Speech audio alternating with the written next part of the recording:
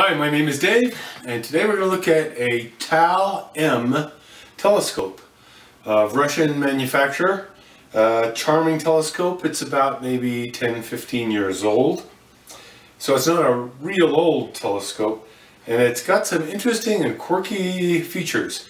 I love Russian telescopes in general because of their beefy, robust construction. This one is over the top in terms of unusual and quirky attributes. To start with, let's look at the finder. That's the finder right there.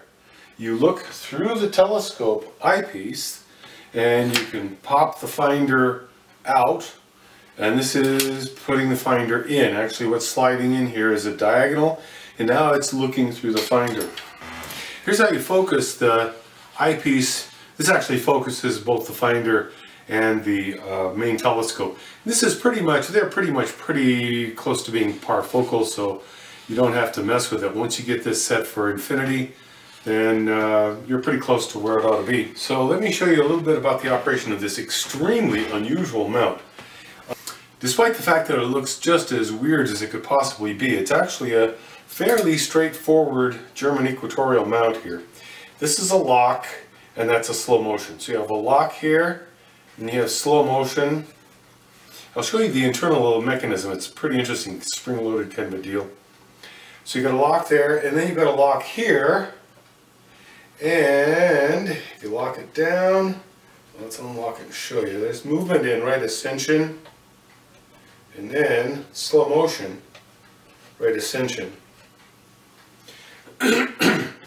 So it's a rather ordinary kind of a scope. This is bizarre.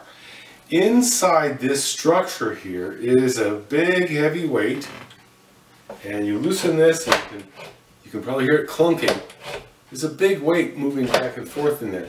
Unfortunately, it doesn't quite give you enough travel to do the job. It doesn't quite balance perfectly. See, it wants to drop like that, but it does offset the weight of the telescope mostly, more or less. So it's probably effective enough for use.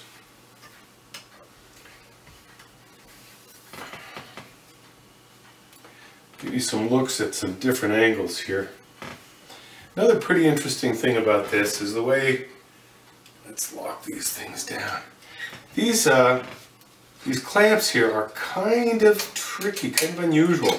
You kind of drop off like so, hold on to the scope, and then this thing just comes out like that. And it's really,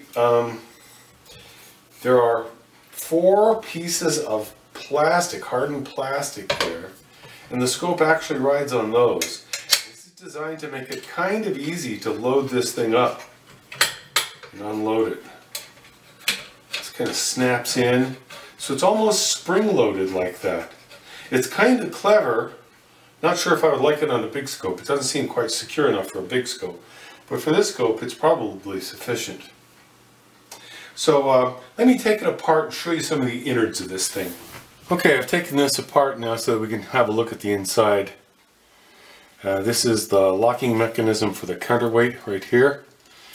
This would be the right ascension. This goes right to the polar axis right here, and this is the right ascension and declination slow. This is the locking mechanism for the right ascension. You lock it down like so, clamps onto that, and you have a little bit of a tangent spring deal here like that.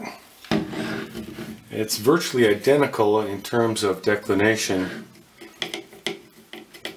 There's your locking mechanism. Simple but effective. Typical Russian construction. This is cast aluminum. Interesting, huh? I'm tempted to add a little more weight here, but that would restrict the travel. It's fine. It's good enough the way it is. Okay, let me show you how assembly works in the scope. These are captured bolts here. They just screw right in there.